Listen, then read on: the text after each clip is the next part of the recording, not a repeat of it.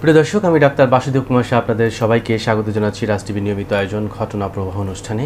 প্রিয় দর্শক, আপনারা জানেন আমরা একটি ক্রান্তিকালে অতিক্রম করছি, আর সেটি হচ্ছে করোনা সংকট। আপনারা সবাই বিষয়টি জানেন এবং এই বিষয়টাকে সামনে রেখে কিন্তু আমরা নিয়মিত আপডেট দিয়ে যাচ্ছি। এই বিষয় থেকে পরিত্রাণের বিভিন্ন দিক নির্দেশনা আমাদের টেলিভিশনের মাধ্যমে আপনাদেরকে দেওয়ার চেষ্টা করছি। তারই ধারাবাহিকতায় আজকে আমরা একটি গুরুত্বপূর্ণ বিষয় নির্ধারণ করেছি, আর সেটি হচ্ছে করোনায় চিকিৎসা এবং প্রতিকার। প্রিয় দর্শক, আপনারা জানেন যে এই চিকিৎসা নিয়ে, প্রতিকার ব্যবস্থা নিয়ে অনেক ধরনের বিভ্রান্তি, অনেক ধরনের আলোচনা সমালোচনা হচ্ছে। সঠিক পন্থা কোনটি, বাংলাদেশ সরকার কর্তৃক প্রণীত নীতিমালা কোনটি, গাইডলাইন কি, আর সেই বিষয়ে আজকে কিন্তু আমরা আলোচনা করব। আর এই বিষয়ে বিশেষজ্ঞ মতামতের জন্য আমাদের স্টুডিওতে গেস্ট এক্সপার্ট হিসেবে উপস্থিত আছেন অধ্যাপক ডাক্তার রোবেদ আমিন, অধ্যাপক মেডিসিন বিভাগ, ঢাকা মেডিকেল কলেজ হাসপাতাল, এবং তিনি এই যে গাইডলাইনটি তৈরি হয়েছে, ন্যাশনাল গাইডলাইন সিডিসি এবং ডিজিএইচের পক্ষ থেকে, এই গাইডলাইন প্রণেতাদের মধ্যে অন্যতম একজন বিশেষজ্ঞ। আমরা আজকে সরাসরি তার কাছ থেকেই জানবো যে সরকারের পক্ষ থেকে ন্যাশনাল গাইডলাইন কি তৈরি করা হয়েছে এই করোনা চিকিৎসা এবং প্রতিকার বিষয়ে। চলুন দর্শক, পরিচিত হই আমাদের আজকের অতিথির সাথে। স্যার, আপনাকে অনেক অনেক ধন্যবাদ এরকম একটি ক্রান্তিকালে আপনার মূল্যবান সময় রাজ টিভিকে দেওয়ার জন্য। আপনাকে অসংখ্য ধন্যবাদ, এবং একই সঙ্গে যারা সুধীমণ্ডলী আছেন তাদের সকলকে শুভেচ্ছা জানাচ্ছি আজকের অনুষ্ঠানে। ধন্যবাদ স্যার। আমরা মূল আলোচনায় যুক্ত হই। প্রিয় দর্শক, বিশেষ করে যারা চিকিৎসক ভাই, আমার সহকর্মী রয়েছেন, জুনিয়র চিকিৎসকরা রয়েছেন, তাদের জন্য আজকের এই অনুষ্ঠানটি অত্যন্ত গুরুত্বপূর্ণ। কারণ এখন কিন্তু এমন কেউ নেই আপনার পরিবারে যে আপনাকে জিজ্ঞেস না করছে যে যদি করোনায় আক্রান্ত হয়ে যায় কী চিকিৎসা আছে, কী করণীয় আছে। কারণ এই প্রশ্নটি কিন্তু প্রথম একজন চিকিৎসকের কাছেই করবে। সেক্ষেত্রে একজন সচেতন চিকিৎসক হিসেবে, একজন দায়িত্বশীল চিকিৎসক হিসেবে আপনারও কিন্তু এই গাইডলাইনটি জানার প্রয়োজন রয়েছে। অতএব আমাদের এই অনুষ্ঠানটি দেখবেন, আর দেখার জন্য যেটি করতে হবে সেটি হচ্ছে আপনার ফেসবুক পেজে গিয়ে রাজ টিভির অফিসিয়াল পেজটি লাইক করুন, ইউটিউব থেকে আমাদের রাজ টিভি চ্যানেলটি সাবস্ক্রাইব করুন। এছাড়া আপনারা সরাসরি যদি স্যারের কাছে কোনো প্রশ্ন রাখতে চান, আমাদের টেলিভিশন স্ক্রিনে দেখানো নম্বরে ফোন করুন। আমি নম্বরটি বলে দিচ্ছি, 01310857649। প্রিয় দর্শক, চলুন আমরা মূল আলোচনায় যুক্ত হই। স্যার, আসলে এটি একটি বৈশ্বিক মহামারী, একটি প্যান্ডেমিক আকার ধারণ করেছে বিশ্ব স্বাস্থ্য সংস্থার মতে, এবং অনেকগুলো দেশ কিন্তু আক্রান্ত হয়েছে ইতিমধ্যে। বাংলাদেশ সেখান থেকে মুক্তি পায়নি, এবং ইতিমধ্যে বেশ কয়েকজন মৃত্যুবরণ করেছে, কয়েকজন চিকিৎসক আছেন এর মধ্যে। তো আমরা এরকম একটি ক্রান্তি লগ্নে আছি। আপনি একজন মেডিসিন বিশেষজ্ঞ, ঢাকা মেডিকেল কলেজের মতো একটি গুরুত্বপূর্ণ জায়গা অবস্থান করছেন। প্রথমে জানতে চাই যে আপনার ডিপার্টমেন্ট ঢাকা মেডিকেল কলেজ হাসপাতাল কেমন আছে এরকম একটি দুর্যোগের মধ্যে? ধন্যবাদ। আমি বলবো যে এই মহামারীর সময় অথবা প্যান্ডেমিক যে রোগটার নাম, এটাকে আসলে আমরা অনেকেই করোনা বলছি, কিন্তু আসলে রোগটার নাম কিন্তু কোভিড-19। কারণ আমরা যদি সবাই সঠিকভাবে কিছু জিনিস বলতে চাই, তাহলে সঠিক জিনিসটাই বলে আসা উচিত বলে আমি মনে করি। এবং রোগটার নাম হচ্ছে কোভিড-19। আমরা যাকে করোনা বলছি, এটা অনেক ধরনের করোনা ভাইরাস আছে। এটা 7টা ভাইরাসের একটা ভাইরাস, একেবারে নতুন ভাইরাস এবং একেবারে ইভলভিং ভাইরাস। এবং এই জন্য এই নিউ নোভেল করোনা ভাইরাস যেটা ইভলভ করা হচ্ছে, WHO এই জন্য এটাকে একটা আলাদা নামও দিয়ে দিয়েছে। নাম দেওয়া হয়েছে এটাকে SARS-CoV-2।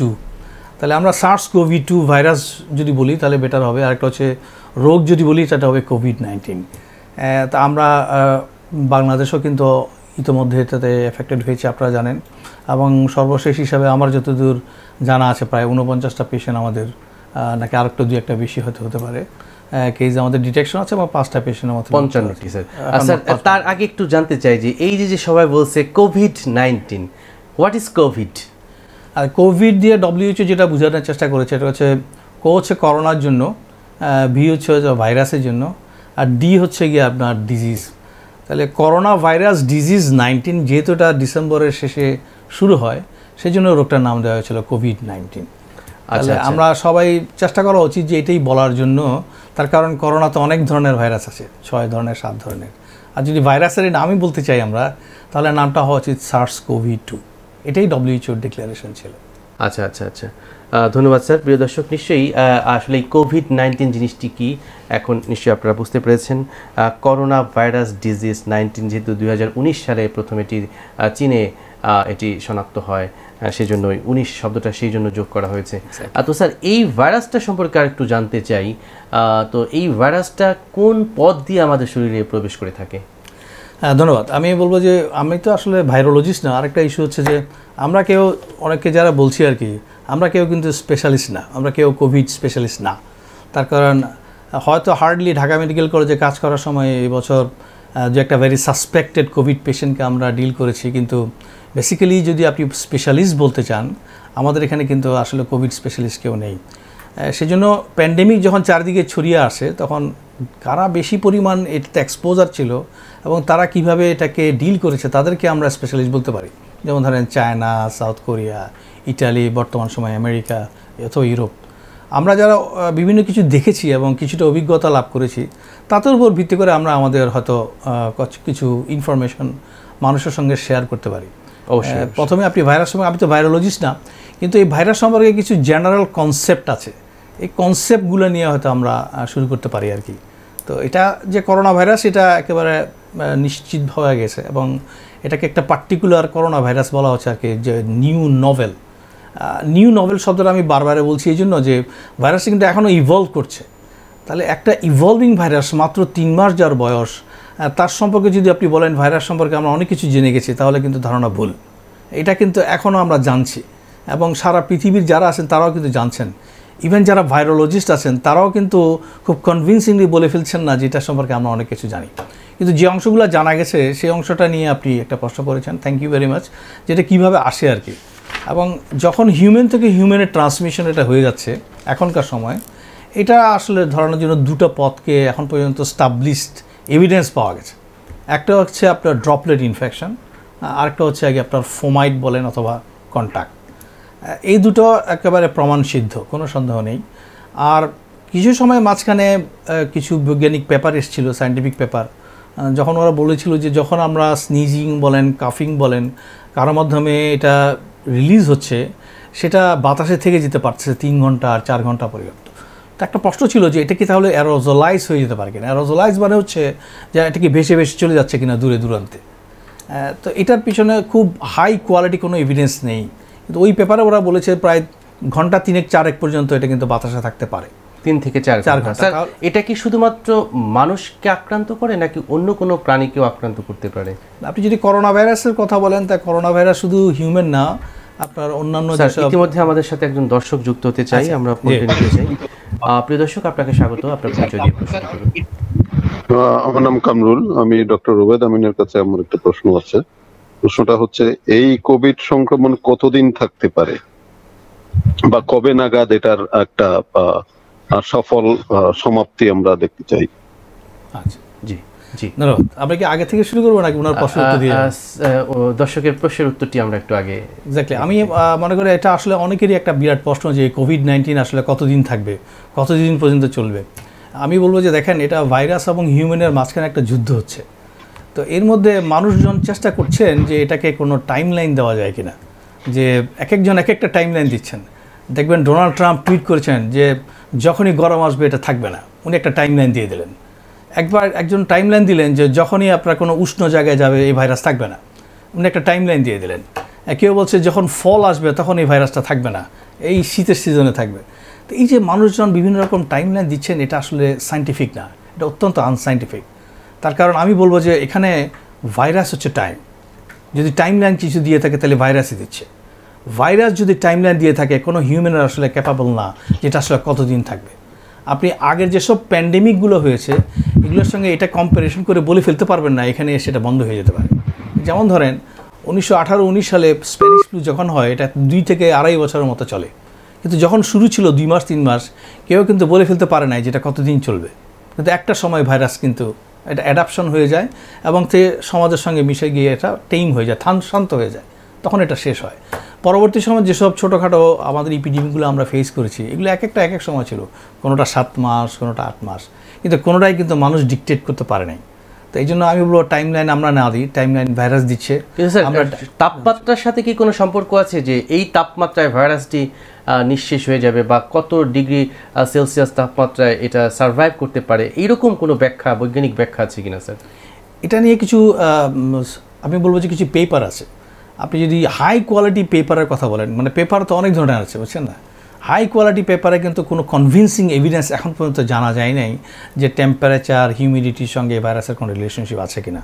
কিন্তু পেপারে একটা জিনিস ওরা অবজার্ভ করার চেষ্টা করলো যে আমাদের যেসব পৃথিবীকে যদি আমরা বিভিন্ন অক্ষাংশে ভাগ করে ফেলি আর কি, মনে করেন 17 ডিগ্রি টেম্পারেচার উপরে একটা জোন আর নিচের একটা জোন, তো ওই নিচের জোনগুলোতে অনেক বেশি পরিমাণ তখন দেখা যাচ্ছে যে প্রকোপটা হচ্ছে। যখন এই আপনার অনেক বেশি জোনে চলে যাচ্ছে টেম্পারেচার, তখন দেখতেছে যে ওই সব জায়গা থেকে এখানে কম হচ্ছে। এই একটা পরিমিত অবজারভেশন ওনারা করেছেন, কিন্তু এটার অনেক কিছু বলা যাবে না। এই জন্য দেখবেন যে কোনো একটা ভাইরাসের ট্রান্সমিশন ডাইনামিক্সটা অনেকগুলো ফ্যাক্টরের উপর নির্ভর করে, শুধুমাত্র টেম্পারেচার, হিউমিডিটি এটার উপর না, নির্ভর করে ভাইরাস কতটুকু ভিরুলেন্ট, আমরা কতটুকু ইমিউন। একজন দর্শক যুক্ত আছে। প্রিয় দর্শক, আপনার পরিচয় দিয়ে প্রশ্নটি করুন। স্যার আছেন আমাদের মাঝে। আমি স্যারের কাছে প্রশ্ন করতে চাই, স্যার এই মানে কোভিড-19 এর ক্ষেত্রে ক্রস ইমিউনিটি কোনো সুযোগ আছে কিনা, মানে আমাদের বাংলাদেশের ক্ষেত্রে? দুঃখিত, আপনি প্রশ্নটি আবার করুন। কোভিড-19 এর ক্ষেত্রে আমি বলছি মানে ক্রস ইমিউনিটির কোনো সুযোগ আছে কিনা, যেমন আমরা তো অনেক করোনা ভাইরাসের আগে এক্সপোজ হয়ে থাকতে পারি বা অনেক ভাইরাস আমরা এক্সপোজ থাকতে পারি, সেক্ষেত্রে ক্রস ইমিউনিটির জন্য আমরা কোনো এক্সট্রা প্রোটেকশন পেতে পারি কিনা, এরকম কোনো সুযোগ আছে? কফ ইমিউনিটি, হ্যাঁ হ্যাঁ, মানে উনি কি বলেন কফ, মানে যে যারা অন্যান্য ভাইরাসে আক্রান্ত হয়েছে তো তাদের কাছ থেকে আমরা কি কোনো ইমিউনিটি ভাইরাসের জন্য পেতে পারি কিনা, এরকম একটা প্রশ্ন। আমি যে প্রশ্ন এই ভাইরাসটা হচ্ছে একেবারে নোভেল ভাইরাস। এই ভাইরাসটা এগেইনস্টে পৃথিবীর কারো কোনো ইমিউনিটি নেই, এটা চিলড্রেন হোক, অ্যাডাল্ট হোক, যে বয়স হোক, কারণ একেবারে নতুন ভাইরাস। আরেকটা হচ্ছে অন্য কোনো ভাইরাসের দ্বারা কোনো একটা ইমিউনিটি পেলে এর ক্ষেত্রে ইমিউনিটি হেল্প হয় কিনা, এমন কোনো সায়েন্টিফিক প্রমাণও কিন্তু নেই। বরঞ্চ দেখা গেছে যাদের ইনফ্লুয়েঞ্জা হচ্ছে অথবা প্যারা ইনফ্লুয়েঞ্জার যেসব রোগীরা ভুগছেন একই সঙ্গে কোভিড-19 ইনফেকশন নিয়ে, তাদের ক্ষেত্রে কোভিড-19 সিরিয়াসনেসটা বেড়ে যাচ্ছে, তাদের অনেক রোগীগুলো অনেক দ্রুত পরিমাণ ডিটোরিয়েট করে যাচ্ছে। যেসব স্টাডিগুলো চীনে, ইটালিতে এবং ইউরোপে আমরা দেখলাম যে যাদের কমিটেড ইনফ্লুয়েঞ্জা থাকে তারা দ্রুত গতিতে হয়তো এআরডিএস ডেভেলপমেন্ট করে যাচ্ছে। আচ্ছা আচ্ছা, ধন্যবাদ স্যার। আমরা এবার একটু আমাদের আলোচনার শুরু থেকে একটু আসি, যে এই জায়গাটিতে বলছিলাম যে আমরা রুট, যেই পথগুলো দিয়ে ভাইরাসটা ঢুকছে সেটি নিয়ে আপনি কথা বলছিলেন। তো আপনি যদি আবার একটু কথাগুলো রিপিট করেন যে কোন কোন পথ দিয়ে আসলে এই ভাইরাসটা ঢুকছে এবং সেই জায়গাটা আমরা কিভাবে অবস্ট্রাক্ট করতে পারি। এক্স্যাক্টলি, আমি বলবো যে এটা হচ্ছে একটা রেসপিরেটরি প্যাথোজেন। তাহলে রেসপিরেটরি প্যাথোজেনের মূল টার্গেটটা হচ্ছে দুটো, একটা হচ্ছে নাক, মুখ। তবে এই ভাইরাসের ক্ষেত্রে চোখকেও কিন্তু অত্যন্ত গুরুত্ব দেওয়া হয়েছে, কারণ 1% কেসগুলোতে দেখা গেছে যে চোখও একটা এন্ট্রি পয়েন্ট হতে পারে। তাহলে দেখেন যে এন্ট্রি পয়েন্টে ভাইরাসটা কোনো একটা যদি রোগী থেকে থাকেন, উনি যখন কথা বলবেন, উনি যখন মুখ দিয়ে কাশি দিবেন, উনি যখন হাঁচি দিবেন, অথবা ওনার যদি কোনো শ্লেষা আসে, থুতু আসতে পারে, এর মাধ্যমেই কিন্তু আসলে মেইন ভাইরাসটা আসবে। এবং এই ভাইরাসটা হচ্ছে যে একটা ইন্ট্রাসেলুলার প্যারাসাইট, মানে ও আমাদের শরীরের কোনো সেল ছাড়া বাঁচতে পারবে না। ভাইরাস কিন্তু কখনো মুভমেন্ট করবে না, মুভমেন্ট করবে মানুষ ভাইরাস নিয়ে। সুতরাং মানুষের মুভমেন্ট কন্ট্রোল করলে হয়তো ভাইরাস কন্ট্রোল হবে। আচ্ছা আচ্ছা, এটা একটা প্রতিকারের অংশটা যেহেতু আসছে, সেজন্য একটু আপনাকে হিন্টস দিয়ে রাখলাম। আর বাকিটা হচ্ছে যে যখন নাকে মুখে দিয়ে আসে, সেভাবে সরাসরি গিয়ে আপনি শ্বাসতন্ত্র নালীতে নিয়ে যেতে পারেন। চোখ দিয়ে আসলে কি হবে? যখন চোখ দিয়ে আসবে তখন এটা চোখের নিজস্ব একটা ইনফ্ল্যামেশন বলি আমরা, প্রদাহ করতে পারে, যেমন কনজাংটিভাইটিস বলে এটা, অথবা কনজাংটিভাল কনজেশন হয়ে যেতে পারে। কিন্তু আপনি খেয়াল করবেন চোখের সঙ্গে নাকের কিন্তু একটা সরাসরি রিলেশনশিপ আছে। তো ন্যাসোল্যাক্রিমাল ডাক্ট, ওই ন্যাসোল্যাক্রিমাটা আপনি নিজেও যেহেতু এটা বিষয়টাকে অনেক ভালো জানবেন আমার থেকে, এবং এই ন্যাসোল্যাক্রিমাল ডাক্টের থ্রুতে কিন্তু এটা রেসপিরেটরি ট্র্যাকেও চলে আসতে পারে, এবং আলটিমেটলি মূল সমস্যাটা করে কিন্তু রেসপিরেটরি ট্র্যাকে, যদিও রেসপিরেটরি ট্র্যাকই একমাত্র অংশ না। এটা ছাড়া আর কোনো পদ্ধতিতে আসে কিনা, একটা ইম্পর্টেন্ট পদ্ধতি হচ্ছে ফোমাইট। ফোমাইট মানে যখন ড্রপলেটগুলো যখন পড়ে গেল, তখন তো পরে বিভিন্ন জায়গায় পড়ে থাকতে পারে, এই যেমন এই টেবিলে পড়তে পারে, কাপ পড়তে পারে, আমাদের মাস্কটাতে পড়তে পারে, এখানে পড়তে পারে, স্টিলের ইয়াতে পড়তে পারে। এবং যদি সেটা পড়ে থাকে তাহলে মানে কোন জায়গাটায় পড়লো সেটার উপর বেস করে কিন্তু অনেক দীর্ঘ সময় সে থাকতে পারে। আমরা যদি কোনো সময় এখানে হাত দিই, টাচ করি, এবং তার পরবর্তী সময় এটা যদি আমরা আমাদের আবার রেসপিরেটরি ট্র্যাকের কোনো একটা জায়গায় নিয়ে আসতে পারি, তাহলে ভাইরাসটা কিন্তু খুব সহজে আমাদের শরীরে এন্ট্রি করবে। এখন পর্যন্ত প্রমাণিত সত্যগুলো হচ্ছে এটা। কিন্তু ইন্টারেস্টিং হচ্ছে যে এই ভাইরাসটার ক্ষেত্রে আরও কতগুলো ইন্টারেস্টিং ফেনোমেনা দেখাচ্ছে। একটা ইন্টারেস্টিং ফেনোমেনা দেখাচ্ছে কারো কিন্তু ডায়রিয়া হচ্ছে। তো ওই যে ডায়রিয়া হচ্ছে, তাদের স্টুলের মধ্যেও কিন্তু আরটিপিসিআর করে দেখা গেলো ভাইরাসটা পাওয়া গেল। তখন একটা প্রশ্ন আসলো, তাহলে কি এমন হতে পারে যে এটা পানিবাহিত হবে কি না? ওরোফিক্যাল রুটে এটা কোনো ট্রান্সমিশন হতে পারে কিনা। তো এটা নিয়ে অনেক ধরনের আমি বলবো যে হাইপ এবং চলেছে অনেক, কিন্তু কোনো এখন পর্যন্ত স্টাবলিশড কোনো প্রমাণ নাই যেটা ওরোফিক্যাল রুটে, যেমন ধরেন ডায়রিয়া অন্যান্য যেসব কেসগুলোতে হয় এটা যে ট্রান্সমিশন হতে পারে এমন কোনো কিন্তু এখন পর্যন্ত প্রমাণ নেই। এবং WHO ওদের যেসব ডকুমেন্টসগুলো ওখানে কিন্তু স্বতঃসিদ্ধভাবে ট্রান্সমিশনের জন্য ওরোফিক্যাল রুটকে এখনও স্টাবলিশ বলেন নাই। স্যার এই জায়গাটাতে সাধারণ জনগণের মধ্যে কিন্তু একটি বিভ্রান্তি তৈরি হচ্ছে যে যেহেতু একটি ফ্লুর অ্যাটাক আর এই করোনা ভাইরাসের যে অ্যাটাক, এই দুটার মধ্যে স্পেসিফিক পার্থক্যগুলো কী কী আছে, যে যেটা দিয়ে একজন রোগীও একটু নিজেকে ডিফারেন্সিয়েট করতে পারবে যে সাধারণ যে নর্মাল যে সর্দি কাশি হয়ে থাকে সিজনাল যে ফ্লু ভাইরাসগুলোর কারণে রাইনোরিয়া হবে, নাক দিয়ে পানি ঝরবে, চোখ চুলকাবে, গলা ব্যথা করবে, কাশি হবে, তো এটার সাথে স্পেশালি করোনা ভাইরাসের সিমটমের মধ্যে পার্থক্যটা কোথায়, কোন ক্রাইটেরিয়া দিয়ে আমি একটু ডিফারেন্সিয়েট করতে পারবো? আমি আপনাদেরকে বলবো যে কোভিড-19 তো ধরেন 3 মাসের বয়স, ও বিভিন্ন ধরনের ক্লিনিক্যাল ম্যানিফেস্টেশন কিন্তু ইতিমধ্যে দিয়েছে চীনে, দক্ষিণ কোরিয়া, ইউরোপে, আমেরিকায় এবং আমাদের বাংলাদেশেও। কিন্তু সব জায়গাতে যেই অংশগুলো বেশি দেখা গেছে যে দুটা সিমটম খুব কমন ছিল।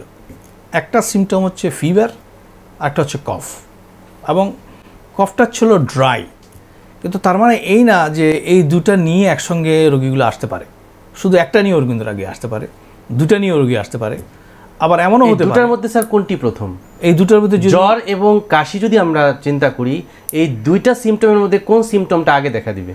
আমি বলবো যে আপনি যদি অ্যানালাইসিস করেন ইটালির কথা এবং চীনের কথা থেকে শুরু করে সবচেয়ে বেশি ইম্পর্টেন্ট হবে ফিভার, জ্বর।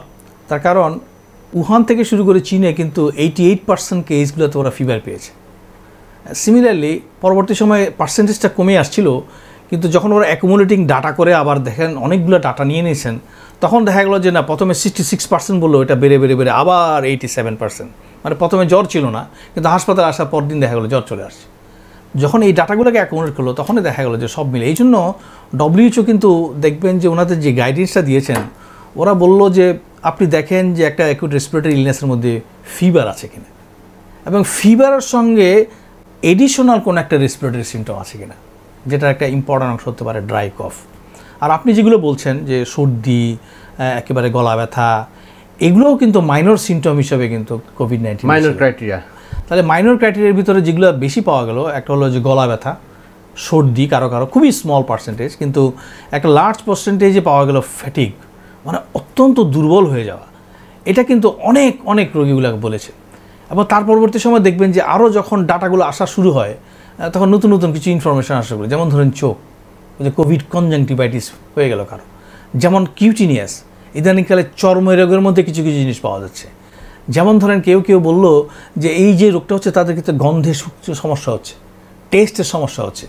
ইংল্যান্ডের কিছু পেপার্স থেকে এটা জানা গেল যে তার মানে দেখেন এটা অনেক জায়গাতে আসলে কিন্তু এফেক্ট করতে পারে বিভিন্ন মাইনর সিমটমসগুলো নিয়ে। এবং আপনি যদি বলেন যে মাইনর সিমটমগুলো নিয়েও কি রোগীগুলো আসতে পারে, আমি বলবো পারে। যদি সেটাই হয়ে থাকে তাহলে আপনি কোনোটাই কিন্তু 100তে 100 পাচ্ছেন না মেজর সিমটমে। তাহলে একটা রোগী যদি ইনফ্লুয়েঞ্জা অথবা ফ্লু ইলনেস হয়, একটা যদি কোভিড-19 ইলনেস হয়, ক্লিনিশিয়ানদের জন্য এটাকে পার্থক্য করা অনেক ক্ষেত্রে ডিফিকাল্ট হতে পারে। স্যার এখানে কি এডিশনাল আরও দুটো সিমটম নিয়েও আলোচনা হচ্ছে, যে পেট ব্যথার, ডায়রিয়া এবং শ্বাসকষ্টের যে বিষয়টি আসছে, এই তিনটা সিমটমের সাথে কোভিড-19-এর সিমটমের সম্পৃক্ততা কোথায়? এক্স্যাক্টলি, আমি বলবো যে চীনে যেসব রেজাল্টসগুলো ছিল তাতে অ্যারাউন্ড 10% কেসগুলোতে ওরা নশিয়া, ভমিটিং এবং ডায়রিয়ার কথা বলেছে। এবং ওখানে কিন্তু ভাগ করতে পারে না যে শুধু বাচ্চাদের হচ্ছে নাকি আপনার একটা চিলড্রেনদের ভিতরে দেখা গেল যে তাদের বেশ কিছু ডায়রিয়া ছিল। পরবর্তী সময় কিছু মিড অ্যাডাল্টও কিন্তু ডায়রিয়া, ভমিটিং নিয়ে প্রেজেন্টেশন ছিল। তাহলে এটা কিন্তু যারা এসেছে তারা জ্বরের আগেও প্রেজেন্টেশন ছিল কিন্তু নশিয়া, ভমিটিং, ডায়রিয়া। এই জন্য আমি বললাম যে এইটা নিয়েও কিন্তু একটা অ্যাবনর্মাল প্রেজেন্টেশন অথবা মাইনর সিমটমগুলো নিয়েও কিন্তু রোগীগুলো আপনাদের কাছে, আমাদের কাছে আসতে পারে। আর লাস্ট যেটা বললেন, এটা সবচেয়ে গুরুত্বপূর্ণ অংশ, সেটা হলো শ্বাসকষ্ট। বলা হচ্ছে যে একটা কোভিড রোগী ইনফ্লুয়েঞ্জা লাইক ইলনেসের মধ্যে করলে কোন তিনটা সিমটম সবচেয়ে বেশি গুরুত্বপূর্ণ হবে? একটা হচ্ছে জ্বর, একটা হচ্ছে শুকনা কাশি, আর তৃতীয়টা হচ্ছে শ্বাসকষ্ট। কিন্তু এই শ্বাসকষ্টটা হচ্ছে সবচেয়ে গুরুত্বপূর্ণ। এই জন্য যে যখনই রোগীটার শ্বাসকষ্ট হচ্ছে তখনই রোগীটার কিন্তু ইনসিডেন্স হচ্ছে ওকে হাসপাতালে নিয়ে চিকিৎসা দিতে হবে। এই আগ পর্যন্ত কোনো একটা জায়গায় হয়তো আপনি রাখতে পারবেন রোগীগুলোকে, কিন্তু যখনই এই সিমটমটা আসছে তখন কিন্তু আসলে বাসায় বসে থাকার কোনো সুযোগ নেই। স্যার এই জায়গাটাতে আমার একটি প্রশ্ন আছে, বিশেষ করে যারা অ্যাজমার রোগী, সিওপিডির রোগী বা রেসপিরেটরির কেস যে পেশেন্টগুলো, তাদের কিন্তু এরকম একটি অ্যাটাক হর হামেশায় কিন্তু হয়ে থাকে। তো তারা কিভাবে একটু পার্থক্য করতে পারবে? তো তাদেরও কিন্তু যে বিশেষ করে অ্যাকুট অ্যাটাকগুলো সিমটমগুলো অনেকটা কাছাকাছি, যে জ্বর তারপর কাশি হবে, শ্বাসকষ্ট হয় অ্যাজমার রোগীদের। সেই একজন অ্যাজমার রোগী তার যে নর্মাল যে সিমটমগুলো সচরাচর হয়ে থাকে সেইটার থেকে এই কোভিড-19-এর সিমটম কীভাবে ডিফারেন্সিয়েট করবে? আপনি করতে পারবেন না, করা সম্ভব হবে না। যদি তার অ্যাকুইট এক্সারবেশন হয়, আমি বলবো এটা অ্যাজমা হোক, সিওপিডি হোক, খেয়াল করতে হবে যে 10 দিনের মধ্যে তার কি নিউ অনসেট অফ ফিভার, কফ অথবা শ্বাসকষ্ট বেড়ে গেল কিনা। যদি এটা হয় তাহলে এটা কোভিড হতে পারে।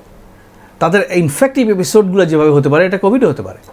এবং ভার্চুয়ালি যখন কোনো একটা রোগ প্যান্ডেমিক হয়ে গেছে, এই পরিমাণভাবে 199টা কান্ট্রিতে অ্যাফেক্টেড হয়েছে, মিলিয়নস অফ পিপল যারা অ্যাফেক্টেড হচ্ছে, যখনই এই ধরনের কোনো সিমটোম্যাটোলজি নিউ ডেভেলপ করবে, আপনি চিন্তা করবেন এটা কোভিড কিনা। সবার আগে সেটাই চিন্তা করতে হবে।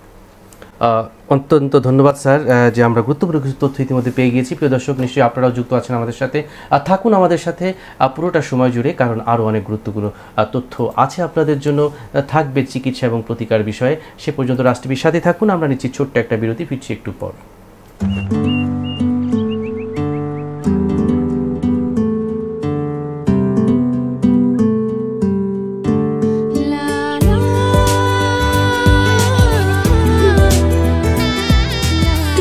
একা হয়ে গেলে বাবা, নিজের দিকে খেয়াল রেখো। তুমি নিজের দিকে খেয়াল রেখো, মেয়েটাও বিদেশ চলে গেল।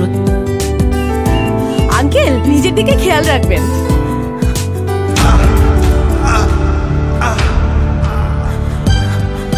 Hello, universal cardiac hospital. থাকুন নির্ভয়, আছে হৃদরোগের বিশ্বমানের চিকিৎসা সেবা। Universal cardiac hospital. কাঁদছিস কেন পাগলি? আমি তো ভালো হয়ে গেছি। কাঁদবো না, তুমি একা একটা মানুষ। একা কোথায়? ইউনিভার্সাল কার্ডিয়াক হাসপাতাল আছে আমার পাশে, ওরা আমার হৃদয়ের বন্ধু। যখন আপনার পাশে ইউনিভার্সাল কার্ডিয়াক হসপিটাল, তখন আপনি আর একা নন। রাজ টিভি, রাজ টেলিভিশন নামটার মধ্যেই এর অর্থ লুকিয়ে আছে, অর্থাৎ রাজার টেলিভিশন। আসলেই তো রাজার টেলিভিশনে কারা কাজ করছে, কাদেরকে নিয়ে কাজ করা হচ্ছে? ডাক্তারদেরকে নিয়ে, যারা মানুষের জীবনের রাজা। আল্লাহ পাক যাদের মাধ্যমে মানুষের জীবন রক্ষার কাজটি করেন। খুবই সুন্দর একটি উদ্যোগ। যে রাধে সে চুলো বাঁধে। ডাক্তাররা ডাক্তারি করবে, আবার সেটি জানান দেবে সবাইকে। সবাই যদি না জানে ডাক্তাররা কত ভালো কাজ করছে, তাহলে তো হলো না। আমি ভালো কাজ করলে অবশ্যই সেটাকে জানান দেব। কেন দেব? যাতে আমার ভালো কাজে অনুপ্রাণিত হয়ে আরও 10 জন ভালো কাজ করেন। রাজ টেলিভিশন দেখবেন, নিয়মিত দেখবেন। লাভ কি? চিকিৎসকদের জানবেন, ভালো মানুষদের জীবন জানবেন, চিকিৎসা সেবা সম্পর্কে জানবেন, চিকিৎসক হতে গেলে কি করতে হবে সেটা জানবেন, চিকিৎসা বিষয়ে পড়াশোনার সুযোগ কিভাবে কোথায় সেটিও জানবেন।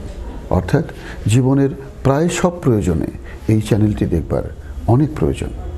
বাংলাদেশের প্রথম অনলাইন স্বাস্থ্য বিষয়ক টেলিভিশন চ্যানেল হচ্ছে রাজ টিভি, এবং এই চ্যানেলটি প্রতিনিয়ত উন্নতি করছে। আমি এর আরও উন্নতি কামনা করি এবং আশা করি স্বাস্থ্যসেবা যত এগিয়ে যাবে, রাজ টিভিও তত এগিয়ে যাবে। রাজ টিভির সকল দর্শককে শুভেচ্ছা। স্বাস্থ্য বিষয়ক টিভি চ্যানেল রাজ টিভির মঙ্গল কামনা করছি। রাজ টিভির এই স্টুডিওতে এসে আমি যা দেখলাম, এখানে ডাক্তার বাসুদেবের নেতৃত্বে ডাক্তারদের দ্বারা ডাক্তারদেরকে নিয়ে একটি টিভি চ্যানেল যা কথা বলছে ডাক্তারদের সাথে, তুলে ধরছে বিভিন্ন রোগের কথা, চিকিৎসার কথা, কিন্তু এই কথাগুলো হচ্ছে আপনাদের জন্য, যেন চিকিৎসা বিষয়ক জ্ঞানকে এবং একজন ডাক্তারের সাথে আপনাদের সরাসরি সংযুক্তি গড়ে ওঠে এবং চিকিৎসা বিষয়ক জ্ঞানকে সেই ডাক্তার সহজে আপনাদের কাছে পৌঁছে দিতে পারেন। আপনাদের মঙ্গল, সুস্বাস্থ্য এবং যে কোনো রোগের সুসময়ে সঠিক চিকিৎসাই আমাদের উদ্দেশ্য। এবং আমরা চাই যে আমরা প্রতিকার করব যে কোনো রোগকে, রোগ যদি হয়েই যায় আমরা খুব চট করে সেটাকে সহজে দূর করে দেব, যেন আপনারা একটি রোগমুক্ত সুস্থ জীবন সবসময় আপনারা পান। সেটাই রাজ টিভির উদ্দেশ্য। আমি রাজ টিভির সাথে আছি, তাদের মঙ্গল কামনা করছি এবং আশা করি আমাদের দেশের সকল চিকিৎসকরা রাজ টিভির সাথে থেকে আপনাদের কাছে খুব সহজে চিকিৎসা বার্তা পৌঁছে দেবেন। আপনারা থাকবেন রাজ টিভির সাথে, সেই কামনা করছি।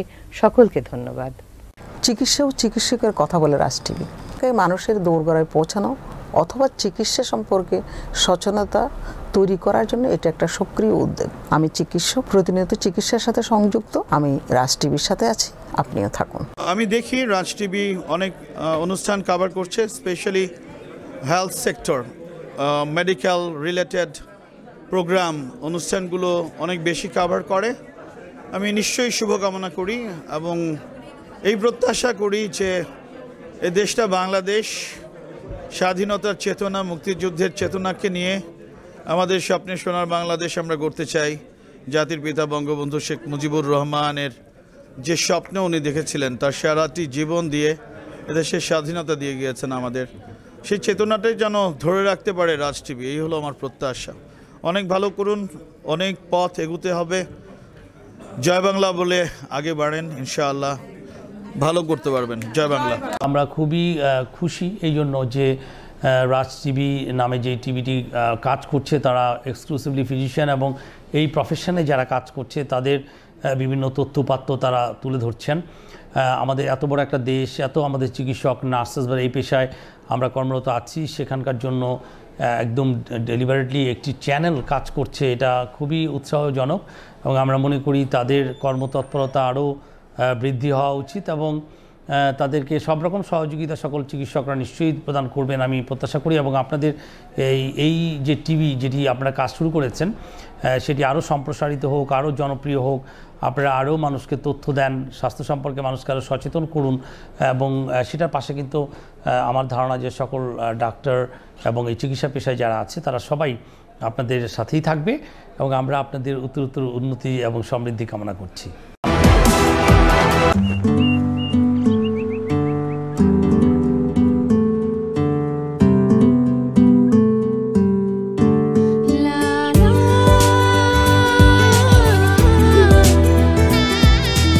বড় একা হয়ে গেলে বাবা, নিজের দিকে খেয়াল রেখো। তুমি নিজের দিকে খেয়াল রেখো, মেয়েটাও বিদেশ চলে গেল। আঙ্কেল নিজের দিকে খেয়াল রাখবেন।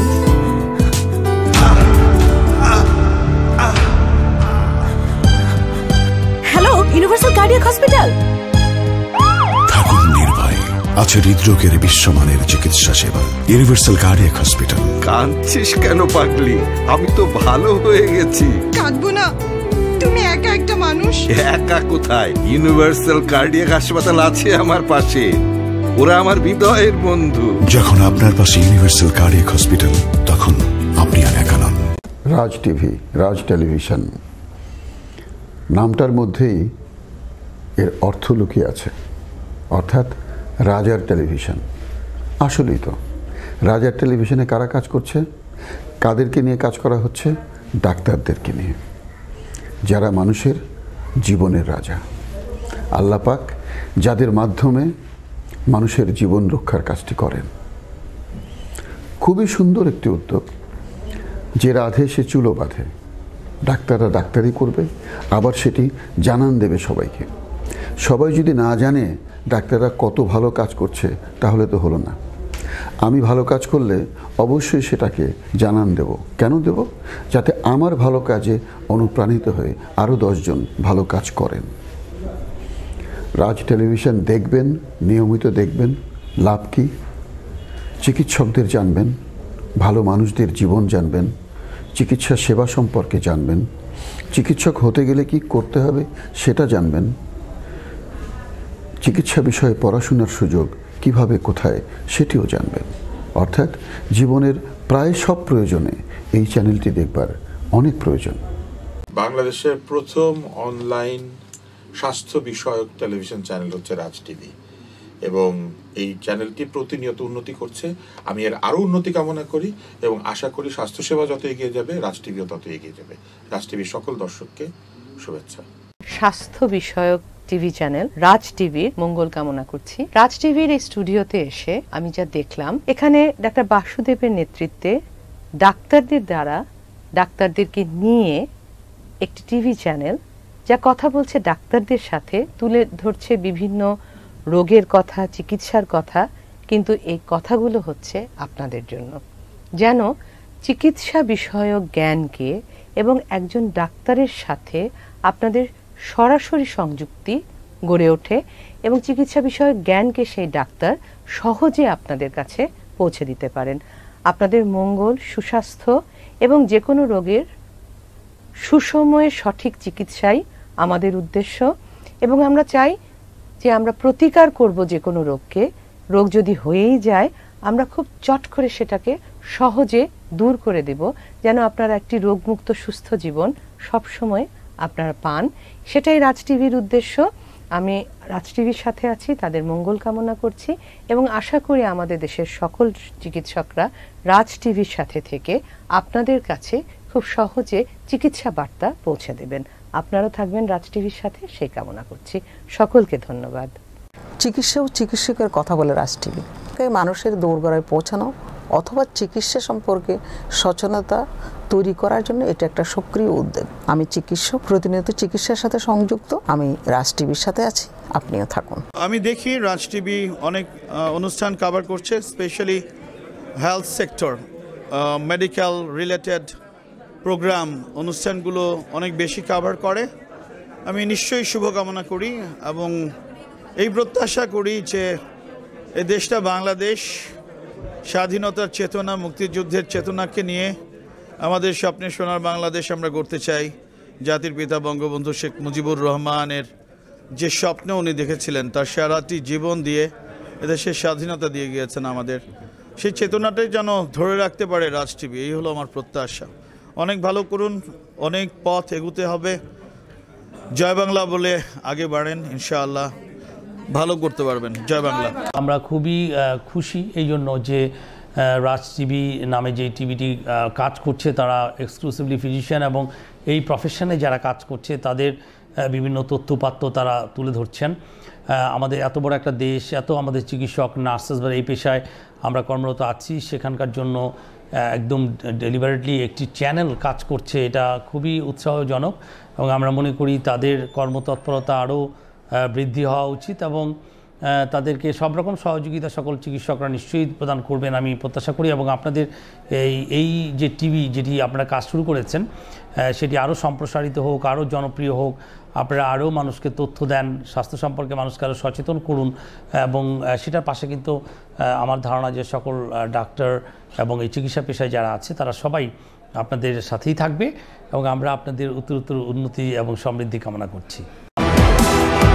প্রিয় দর্শক, স্বাগত রাখবার আমি আপনাদের সাথে ডাক্তার বাসুদেব কুমার এবং আমাদের সাথে আছেন আজকে দেশবরণ একজন আন্তর্জাতিক খ্যাতিসম্পন্ন মেডিসিন বিশেষজ্ঞ অধ্যাপক ডাক্তার রুবেদ আমিন, মেডিসিন বিভাগ, ঢাকা মেডিকেল কলেজ হাসপাতাল। আমরা আজকে আলোচনা করছি করোনার এই দুর্যোগের মধ্যে চিকিৎসা ব্যবস্থা এবং প্রতিকার বিষয়ে। প্রিয় দর্শক, আপনাদের যদি কোনো প্রশ্ন থেকে থাকে আপনারা সরাসরি আমাদের সাথে এই আলোচনায় যুক্ত হতে পারেন, আমাদের টেলিভিশন স্ক্রিনে দেখানো নম্বরে ফোন করতে পারেন। আর এছাড়া আপনাদের ফেসবুক থেকে আমাদের কমেন্টস বক্সে আপনার মতামত জানাতে পারেন। আমরা বিরতির আগে আলোচনা করছিলাম করোনা ভাইরাসে আক্রান্ত রোগীদের সাইন সিমটম নিয়ে, এবার আমরা একটু জানতে চাই ম্যানেজমেন্ট নিয়ে। স্যার, আমরা বিরতির আগে কিন্তু বেশ বিশদভাবে আলোচনা করেছি যে এটা সাইন সিমটম কি, কিভাবে একটা থেকে আরেকটা আলাদা করা যাবে। তবে আরও একটি বিষয় কিন্তু স্যার প্রশ্ন থেকেই যায়, সেটি হচ্ছে যে বিশেষ করে বাচ্চা, শিশুরা এই করোনা ভাইরাসের সংক্রমণের হারটা কেমন, কতটা ঝুঁকির মধ্যে শিশুরা? ধন্যবাদ। দেখেন, এই রোগটা কোভিড-19 যখন থেকে শুরু হয় তখন থেকে একটা জিনিস বলা হচ্ছিল যে বাচ্চাদের কম হবে, বাচ্চারা সেফ, বাচ্চারা খুব বেশি এফেক্টেড হবে না, কিন্তু এই তথ্যটা আসলে সঠিক না। আপনি খেয়াল করে দেখবেন যে আমাদের যে 86,000 কনফার্ম কেস উহানে ছিল চীনে, তার ভিতর 2,135টা কিন্তু শিশু ছিল এবং এরা কিন্তু কনফার্ম টেস্ট করা প্রমাণিত কোভিড-19। কিন্তু বিষয়টা শুধু সেটা না, এটা হচ্ছে এই যে বাচ্চাগুলো কিন্তু আরও অনেক বেশি পরিমাণে এফেক্টেড হয়েছিল। তার কারণ ওরা অনেকেই অ্যাসিমটোমেটিক ছিল অথবা প্রিসিমটোমেটিক ছিল।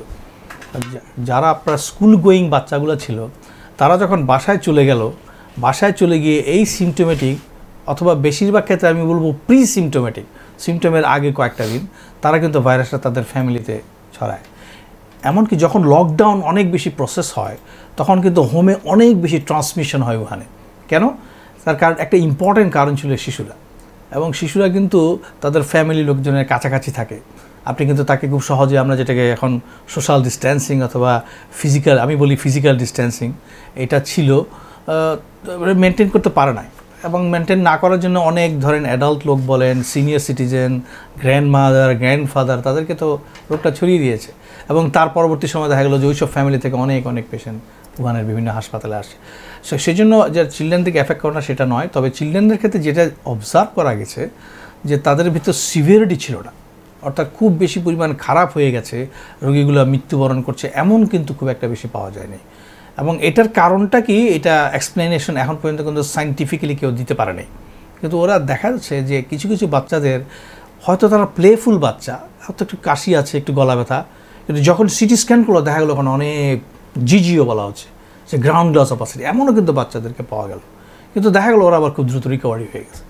সো এই জন্য অনেকগুলো অংশ আছে, আমি বলা হচ্ছে এখনও যেটা ইভলভিং ভাইরাস, এবং এটা প্যাথোজিনিসিস আমাদের শরীরের ভিতরে কে কীভাবে করছে, কী ফ্যাক্টরগুলো দায়ী, এটা কিন্তু এখনও রিজলভ কিন্তু হয় নাই। এই জন্য ভাইরাস সম্পর্কে বলার আগে আমাদেরকে চিন্তা করে বলতে হবে যে আমরা খুব কনফিডেন্টলি অনেকে ভাইরাস সম্পর্কে ইনফরমেশন দিচ্ছি, শুড নট বি।